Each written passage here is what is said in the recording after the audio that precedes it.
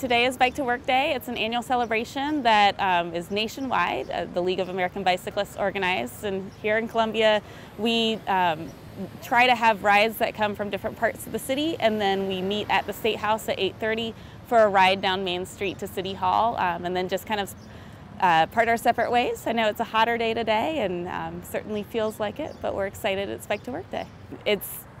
Often we have a larger turnout, but it has been a couple years since we've had an organized Bike to Work Day event with folks working from home or changing their schedules. But it feels really nice to be out. I know a lot of the group rides that some of the bike clubs and bike shops have been doing have kicked back up, and folks are getting back into it, and it's just a great way to build community and learn what's going on in your community and kind of make those connections. And it's a huge sustainability piece. It takes a lot of drivers might be concerned about cyclists on the roads, but we're actually reducing the amount of traffic on the roads.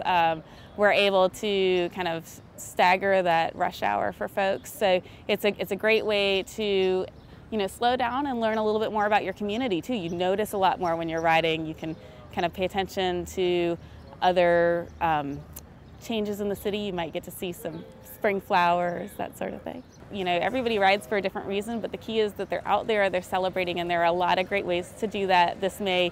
Even though Bike Month is wrapping up, you do have opportunities to take a virtual ride.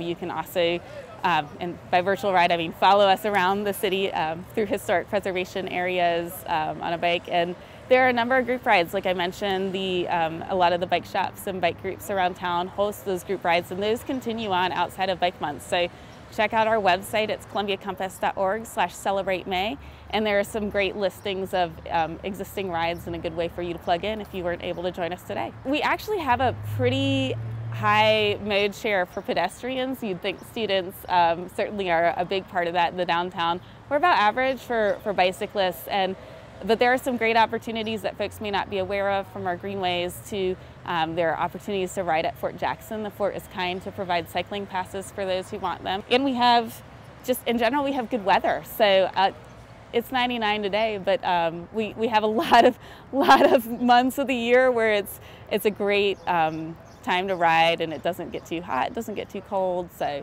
it's just a good way to get out and around town.